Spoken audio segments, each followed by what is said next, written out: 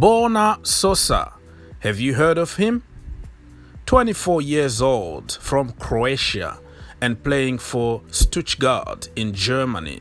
Left-footed, very tall indeed. He plays as a left back or he can play in the midfield. So quite versatile player here. He's been linked with Chelsea Football Club one more time and for 30 million. Well, Chelsea will be linked with everybody under the sun, right? Okay, so my friend, let me tell you what I know about this guy here. Nothing, zero.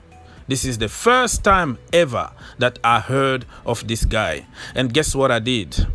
I went on YouTube, of course, and transfer market to double check on his stats. And all of a sudden, I became an expert. I knew him since when he was a baby. I know his primary school. I know everything. This guy is a bowler.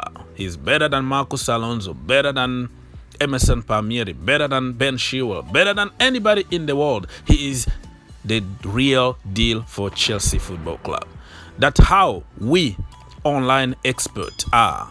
We know everything after watching 5-minute video compilations on YouTube.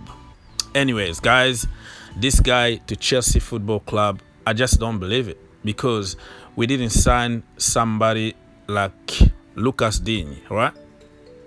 Because apparently he was too expensive, and we still have Chile coming back. We still have Jan Madsen from the academy. We still have options. We have Kennedy back again. And we have also Lewis Hall from the academy. So we didn't want to spend 25 million on Lucas Digne. Do you really believe, my friend, that Chelsea are going to spend 30 million on this guy from Germany that nobody heard of? And don't get me wrong, I'm not saying that he's a bad player, because on compilation you can see he's very skillful. He's versatile, is good. But what the hell our scouting department is doing?